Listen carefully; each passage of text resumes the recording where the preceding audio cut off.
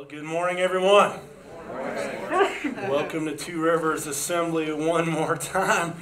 Hey, I'm Will Hampton. I'm the lead pastor here, and we have been walking through the last couple of weeks in the God at the Movie series, talking about relationship killers and learning and discovering ways that we can come to the Word of God and how God changes and God has a plan for our relationships. And so as we put the principles of the Word of God to practice in our life, the Bible says that our relationships will be blessed.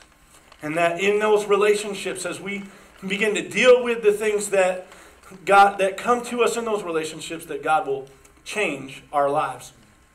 So the first 2 weeks we talked about conflict and resolving conflict, and how that some of us, when we get into conflict, we like to fight. We did the Avengers movie, and how in that moment we are to be quick to listen, slow to speak, and slow to become angry. And then last week we talked about the flight response. That flight is sometimes good when you're being chased by the Terminator. It's time to go, right? Don't stand and fight the Terminator. It's a good plan to run. But in relationships, it's never a good plan to run. That no matter, every time we avoid the conflict, every time that we shove it aside, it just continues to build up. And the Bible says it this way: in your anger, do not sin. Do not let the sun go down on your anger. There is a God-given process for resolving conflict. This week is all about expectations.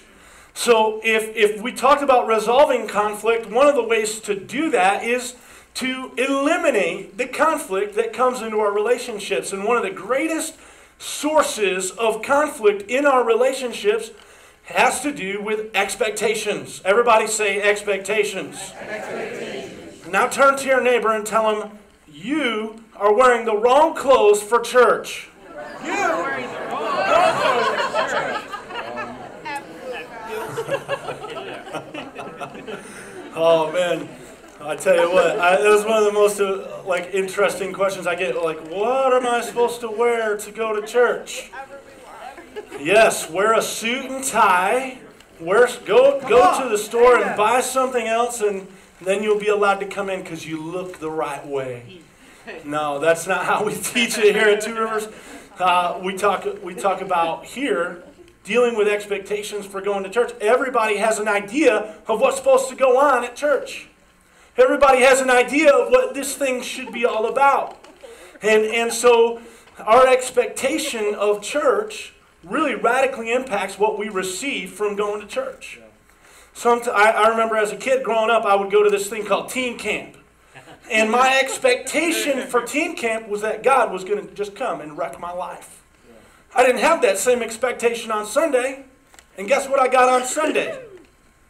I didn't get God. When I went to teen camp, guess what I got? God. So expectations in our life they can be a great blessing. High expectations for our kids, they live up to them. Put low expectations on our kids. Parents, tell your kids that they're stupid. Go do that today. It's wonderful. What will happen in their life? If you don't know me yet, I'm joking. All right? Don't go tell your kids they're stupid, because what will happen? They'll live into that expectation. They'll live into what we put on their life. And so expectations have the power in relationships to create beautiful things. If you tell your kid, son, I believe you're smart. I expect you to come home with A's. That can be a wonderful expectation, but the flip side of that is that could be death on that child. Because they're always trying to live up to that expectation. They're always trying to be good enough, to be enough, to make it, and they fall short. Well, I want us to look at how expectations influence and impact relationships. You know, when you're dating, the whole time you're dating, you're trying to get to know somebody. You're trying to get to know how you're the same. Oh, she likes ice cream. I like ice cream. She likes to go to movies. I like to go to movies. This is wonderful. I think we're made for each other. This is it. She's the one. She likes purple. I don't know anyone that likes purple but her. I like purple. And the next thing you know, you have designed this whole thing for what it takes. Oh, you've spent this whole dating relationship getting to know that person. And then you get married. And you spend the rest of your life, instead of discovering how you're alike, you spend the rest of your life discovering how you're different. Right? That's every relationship. Look, you start the beginning of the relationship, I'm getting to know how we're the same because I need to know if we're compatible. I need to know if we can fit together. And so we start building these expectations because, oh, we're the same. And then all of a sudden you get married and you discover, or you've been in a relationship for a long time, and you discover, guys, how many of you think that your wives absolutely think the temperature need it way too hot in the wintertime? like I'm trying to take blankets off. Take the blanket off. Don't put your leg on me. It's too hot. It's way too hot in here, and the temperature is 95 degrees, and she's shivering. How can you be shivering? It's hotter in the house than your body temperature. Right? And so you have these weird expectations you just discovered over time. Hot and cold are different. On time and late. Some people are on time people. In fact, I had a coach that told us if we weren't 10 minutes early, we were late. I thought, man, I don't think you understand how on time and late work. Because we had a saying called Hampton time growing up. We were consistently late. I don't know why, whatever the reason. It was just we walked in, and if it started at 10, we probably walked in at 10:05 or 10:10, whatever. We were busy, being productive, doing other things. And so when you get into a relationship, there's an on-time person, and then there's the late person. And then there's time estimates that go along with that. How many have said, oh, honey, how long do you think it's going to take you to get ready? It could be an hour. It could be an hour and a half. I don't know. I am an overestimator. I'm going to underestimate the amount of time. Oh, I could probably get ready in like 3 minutes. My wife would be like, it's an hour and a half. And so there's some communication differences when you start thinking about, okay, and that makes a big difference. How many know there's a problem when you squeeze the toothpaste? I am a back squeezer. My wife is a front squeezer. This is ruining the toothpaste tube. You cannot maximize the amount of toothpaste when you squeeze from the front. You're sending it to the back. It's counterproductive. Toilet paper. Are you a top roller or a bottom feeder? Which one? Right? Look, these things are all cute when you first start dating. Oh, it's cute. He's a top roller. And then she puts it on the bottom. That's not how it goes. That's not how it's supposed to be. I've probably told this story before, but when Crystal and I first got married, she had her dreams, so she was going to be the Susie homemaker, do everything perfectly in the house. I was going to take care of everything outdoors, mow, take care of the garbage, do the all the outdoor stuff. And she was doing my laundry, but she was folding it wrong. I fold this way, she folded that way. I took it upon myself to tell her she was folding it wrong. Nobody warned me. All right? Her response was really clever. It was really clever. She said, if you want your laundry folded that way, okay, you can do it yourself.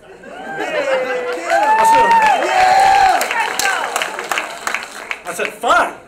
I'm a grown man. I can do my own laundry. I don't need you.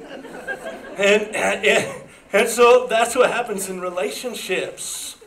all of these expectations. And what happens is at the beginning, it's okay, right? It's okay that there's differences and all of those things. It's like how you handle the finances and how I handle the finances. They might be different. And we just we skip along merrily because, hey, it's Hollywood, right? We all have this dream, this expectation. We've all watched television about how relationships should be, and we've watched all the movies, and Disney said that when you get married and you get together, then it's happily ever after, ... And how many of you know that Hollywood has presented unreal expectations? That our dreams and what we bring into relationships and how we think things are going to function are not realistic. And so as we begin to deal with some of these differences in how that works, it becomes this thing where how we handle the expectations can either kill the relationship or it can bring life to the relationship. It's all in how we navigate those expectations, but that's really tricky. And so as we start out, everything seems to be okay, but as the relationship progresses, as time goes on, we start discovering not how much we're the same, we start discovering how much we are different. And before you know it, we've become like Lord Business in the Lego movie. Let's watch this clip and see how Lord Business handles his expectations. A bit deadly.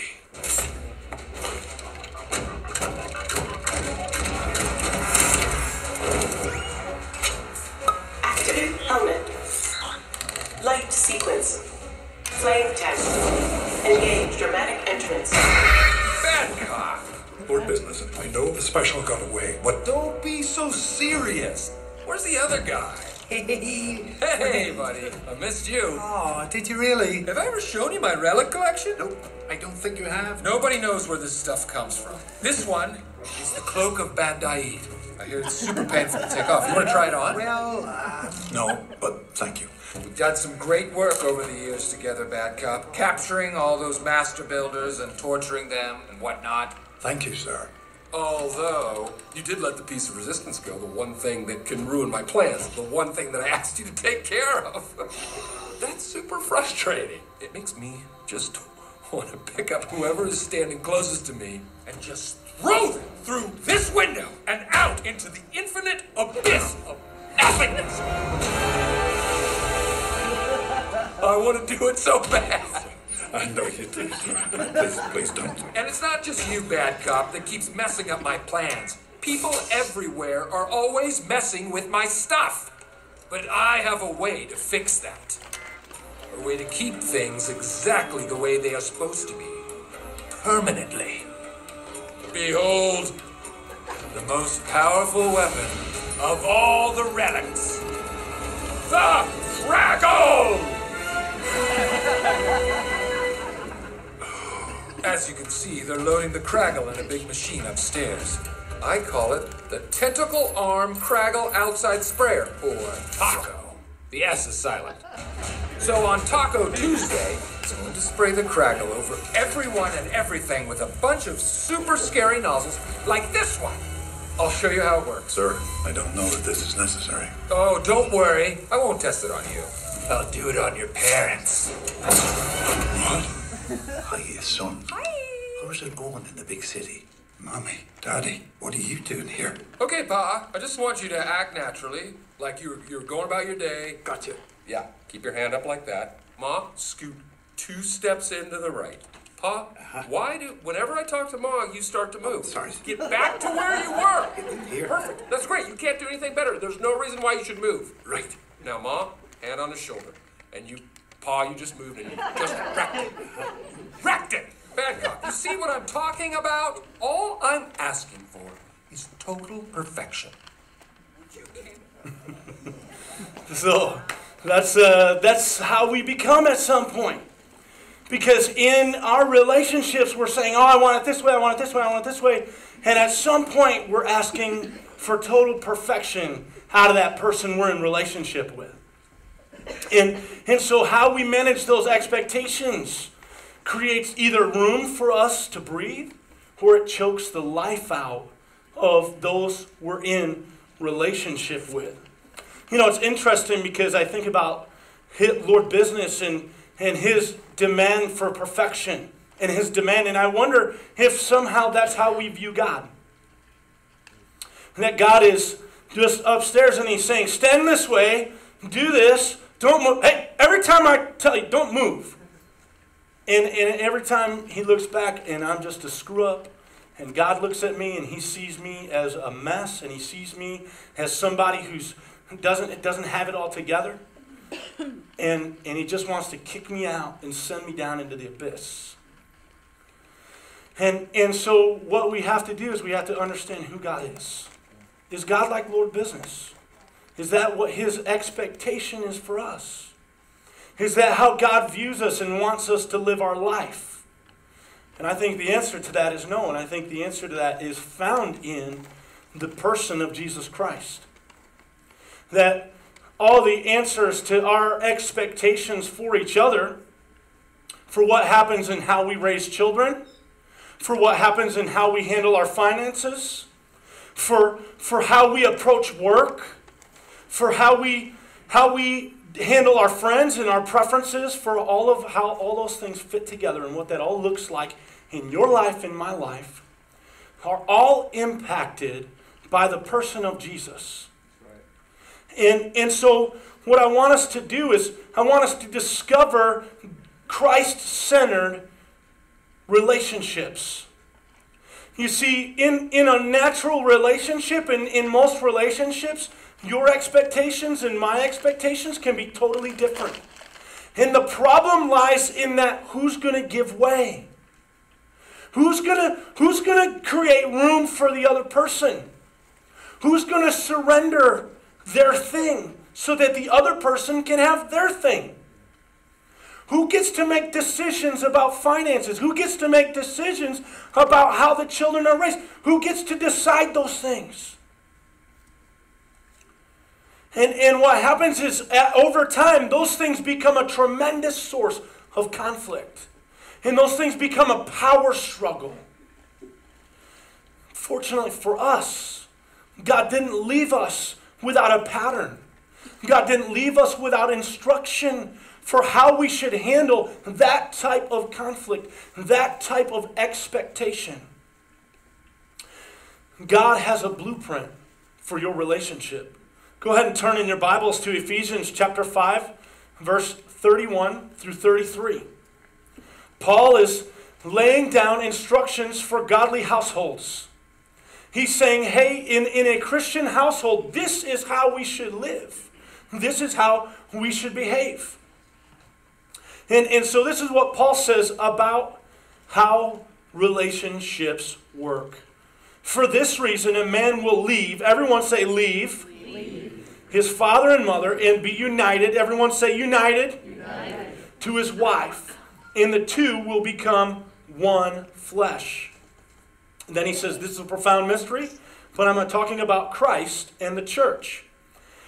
However, each of you also must love his wife as he loves himself, and the wife must respect her husband.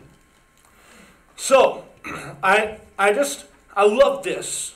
I love this because this is God's blueprint for how a relationship should work. And what Paul is saying here is this. It's a little bit cryptic, but he says this is a profound mystery, but I'm talking about Christ and the church. So Paul talks about two different relationships in this verse. He talks about, first and foremost, he's talking about our relationship with Jesus Christ. And then he's talking about our relationship with others. It's more specifically, the person that you're going to marry. The person that you are trying to build a life with. And so what Paul says is, first, Jesus Christ is the head.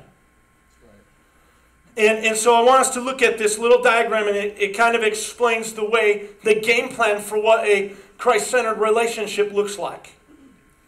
Simply, Jesus is at the top. And then you have woman and man. in the way God intends for this relationship to work, if we have a Christ-centered relationship, everybody say Christ-centered, Christ-centered, is that the man and the woman are both under the lordship of Jesus Christ. And when I say lordship, that's a really unusual term for us to hear. Because lordship is talking about who gets to make decisions.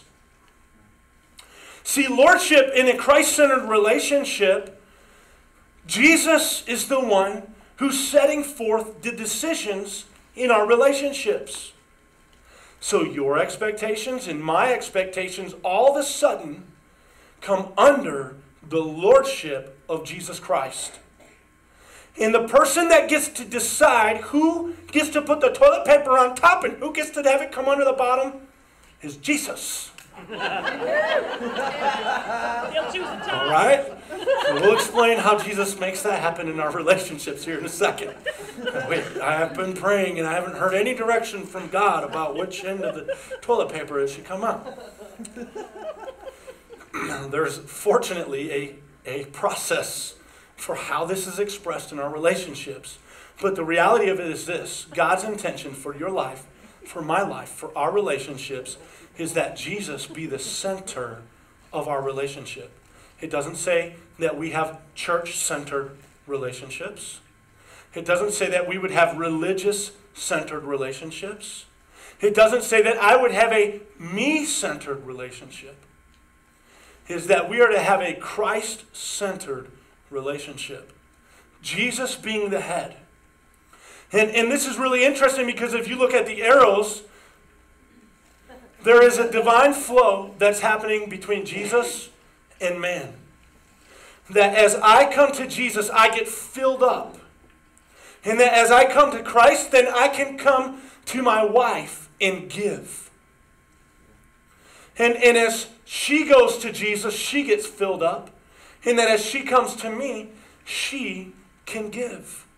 How often in relationships it is that we are trying to get from our relationship. We're trying to get from the person that we are in relationship with. I need him to do this. I need him to do that. I need her to do this. I need her to do that. All of our expectations are placed upon them to fulfill us. And it does not work unless we come to Christ first and begin to get filled up in Jesus. And then as we come back into that relationship, we have something to give. You cannot give what you do not have. And you cannot get from them what they do not have. And what's interesting is that it's not that the only divine flow is between God. It's not just vertical, it's horizontal. That as we are in relationship with Jesus, it allows us to be more effectively in relationship with each other. That as I get from God the goodness and the gift that He intends me to be, I can be the gift to my wife that He intends me to be. And that's the picture of Christ-centered relationships. So here's what I want everyone to hear. Learn together to set your hopes and dreams in the relationship on Jesus Christ. So what this means is that as you are putting your hopes and dreams into Jesus, it begins to redefine what your expectations are for each other. Jesus becomes the Lord. All of a sudden, I'm not. My expectations have to become surrendered to Christ. And so that's where we get to in this cycle, this pattern. Jesus, I had you kind of say these words out loud. In order for us to have Christ-centered relationships and Christ-centered expectations, the first step is leave. Everybody say leave. Leave. The man leaves his father and mother. Where do we get all of our expectations from? We grew up in it. You grew up watching mom and dad, or what, either there was something there or there wasn't something there, but you predefined it by your experiences from the past. and you've made decisions about how you think relationships should be. Because you've watched mom and dad, you've watched television, you've seen people in relationships. And the Bible says that we have to leave those things behind. And what happens is as you leave those things behind, it creates space. See, if I'm over here, and if you were to imagine that this is a wall here, the further I get from the wall, the more room there is, the more space there is for the relationship to grow. And so we have to leave those expectations behind, and we have to understand that it is a journey. There's a journey that we're walking on to move and progress and develop. And that's something that happens over time. That as we leave these things behind, it creates room. And what happens is it creates grace in our life. See, Christ-centered relationship isn't just that Jesus is Lord, but in Jesus' lordship over our life, God demonstrated his love for us in this, that while we were still sinners, Christ died for us. He forgave us. He gave us room to grow. That's why I know that your business is nothing like God. Because God has high expectations. But in that high expectation, he provides for us the room to fail and the room to grow and the power and the strength to accomplish it. And God's expectation isn't self-centered. If you read Romans chapter 5 and it talks about the 10 commandments and the law, it says that the law was intended to bring life. That's right. That we have somehow misrepresented what the law should be doing in our life, and we say, oh, God doesn't want me to lie. I should be able to lie anytime I want to lie. That's great as long as you want to bring death into your relationships. As long as you want to lie, that's fine, but it's not going to produce life. It's not going to produce wholeness. It's not going to produce health. And so God's intention for you is better than you ever imagined. And so as we discover Jesus, we discover that he freely gives us grace and forgiveness, even in the worst of our mistakes. And in a Christ-centered relationship, somebody is messing with your toilet paper, and we have to, because of Jesus Christ, forgive. And that sounds silly when we talk about toilet paper, but it's not really silly when we start talking about expectations sexually. It's not very silly when we start talking about expectations for how we handle finances. And it's not very silly when we start talking about how we would handle our expectations for raising our children. Tremendous room for conflict, tremendous room for all of those things to really derail us. But if Jesus is the center, those times that we say, oh, you fell short of my expectation, we discover that he gives us room to fail. He gives us space to grow. And we extend that to the people that we are in relationship because we have received forgiveness freely from Jesus. Go and do likewise. Amen. So the question is, what do we need to leave behind? In our expectations, what do we need to leave behind? Number 2 is this idea that we would join together instead of what the verse says. I like to say cleave. Old school. That's right. It's way more cooler to say leave and cleave than it is to say that we would be united. Leave united. No, cleave sounds more fun. So go look it up in the dictionary. It's an awesome word. What it means is coming together. It's joining together. If we're leaving something, we're not going in a destination all by ourselves. We're leaving to cleave. We're leaving to join together. And so in that space, you like that? Let's do this. Everybody do that. Yeah. Cleave. Now, I talked to somebody one time and they said that they thought cleave meant that you got out a cleaver and then like chop stuff, and they were trying to figure out what that verse talked about. And so that could be an interesting approach to a Christ-centered relationship. I leave and then I cleave the relationship. Yes. No. That's not how it works. So, this is what it means to cleave. And as we cleave, we talk to each other and submit to one another out of love. And so, this is an amazing word, submit. Everybody say submit. Submit. This is it right here. This is the Christ-centered relationship, because as we submit to Christ, as we are submitting in our relationship flow, in the Christ-centered flow, I come under the lordship of Jesus. You know who else I come under submission to? I come under submission to my wife. I submit to my wife. And what's amazing is that as she is submitting to Jesus, she is coming under submission to me. Submission has been made into a dirty word, but it's the most beautiful, amazing plan that God ever intended for our relationships. That's good. And God puts an awesome twist on it, because he says it this way at the end of the verse in Ephesians.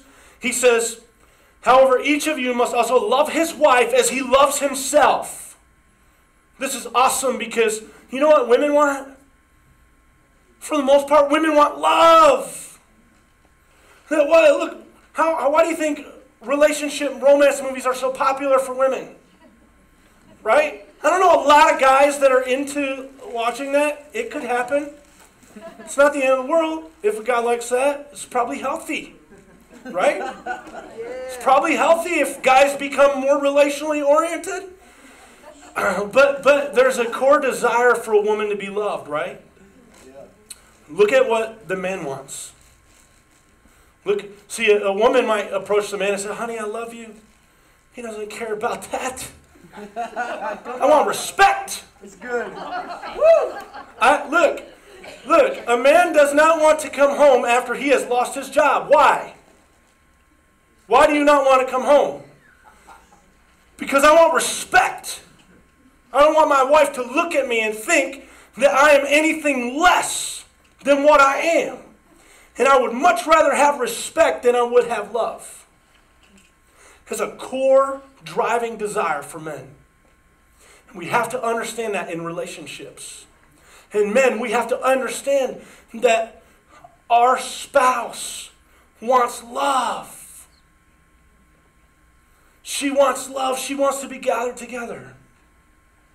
And so Christ kind of predefines how some of these expectations ought to function. And so as we become Christ-centered, it impacts how we relate together and how we surrender and how we cleave together and how we talk together. And when we get from God, it allows us to grow nearer to each other. And so here's what I want to submit to you, that all the conflict and all the struggle that you have in your life, you can resolve that in a biblical way. But if you don't come under the lordship of Jesus Christ in your relationship and have Christ-centered expectations, that sex is always going to be a source of conflict. Money is always going to be a source of conflict. How you raise your kids will always be a source of conflict. What happens for your work, whether you work first or play first, will always be a source of conflict until we establish the lordship of Jesus Christ in our relationships. Amen. Jesus sits at the center. He doesn't sit on the side. He's not something we involve in our life because we go to church on Sunday and then go home and do whatever we want to do. It does not work. It will not work for you to pray a prayer and say, Jesus, be Lord of my life, and then go and ignore God's plan. Amen. So here's the one thing that I want us to do as we close today. I want you to have a conversation with the people that you are in relationship with. It doesn't matter if it's husband and wife. I know I focused a lot of what we've talked about today for some type of marital relationship, but this can be with mother and son. This can be with grandma and grandchild. This can be in any of our relationships. God's intention is that we have Christ-centered relationship. And so I want you to have a conversation about having a Christ-centered relationship. Would you change your expectations for each other? This is so interesting that you would give each other permission to forgive each other. That you would give each other permission to forgive. you give each other permission to fail. That you would say, you know, some of these things that I've expected for your life maybe don't flow from Christ. Maybe I need to submit to you. Maybe I need to get right with God. Maybe I need to establish that relationship with God in the first place. And here, as we begin to wrap this thing all up and we begin to put it all together, you can't have a Christ-centered relationship if you don't have a relationship with Jesus. And there's two things for you to have a relationship with Jesus. Cleave. That we would leave behind our sin. Leave behind the crud that's destroying your life. Leave behind out of your life the stuff that is creating destruction. We hold on to it though. We hold on to our pride. We hold on to those things. And what I want to invite you to do today, in a moment we're going to have every head bowed and every eye closed. We're simply going to invite you to be into relationship with Jesus by leaving behind your way of doing things. The Bible talks about it with a word that says repent. That we would ask for forgiveness for our sins and turn and go another way. And then the second thing that happens is that we would cleave. We would be united with Christ and that we would come under His Lordship. We would follow Him and be in relationship with Him for the rest of our days. With every head bowed, every eye closed, you're here today and you know that your source of conflict comes because you are not in right relationship with God, and God's game plan says that Jesus has to be at the center. Today, if you're here and you are maybe feeling the Holy Spirit on your heart and on your life tugging you and drawing you, I want you to simply respond by raising your hand and saying, Pastor Will, I'm ready to make the decision to make Jesus Lord of my life. If you're here and you're ready to do that, raise your hand. I see hands going up all around the room. Anyone else? God bless you. God bless you. I see hands all up in the back, on all the sides, all around the room. Let's put your hands down. We're going to do it this way. We're just going to pray this prayer all together. Lord Jesus, forgive me of my sins. I want to follow you. I want to do things your way. I'm making you Lord of my life because you died and rose again. You are the living God. I invite you into my life. I'll follow you. In Jesus' name, amen. Amen. Let's give everybody that made that decision today a great big round of applause.